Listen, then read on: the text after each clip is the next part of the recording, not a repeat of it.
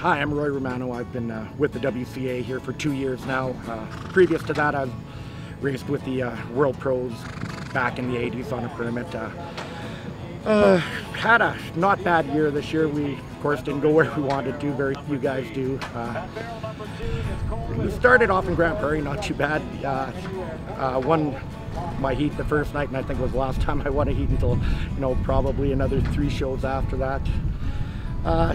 The horses weren't doing anything wrong. It was more that I was stuck working out in Saskatchewan, and Sherry, my wife, and my daughter Jessica, they were doing all the training with the horses, truck training. I was just showing up to the shows, jumping in the wagons, and doing a less than adequate job of driving them. The thing I like about driving with these guys, WCA, is, it has been pretty much Sherry and me all year, and it reminds me of what the WPCA used to be like 25, 30 years ago.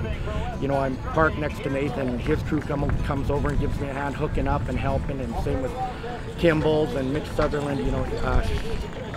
If it wasn't for that type of environment in this club, I wouldn't be able to even come to the shows.